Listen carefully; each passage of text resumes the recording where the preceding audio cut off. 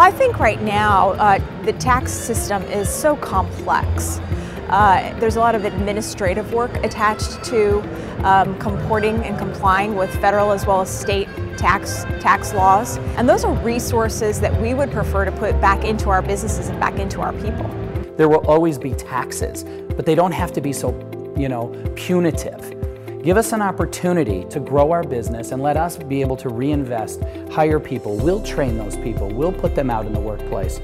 We're innovators. We want to hire more people. We want to grow, grow, grow.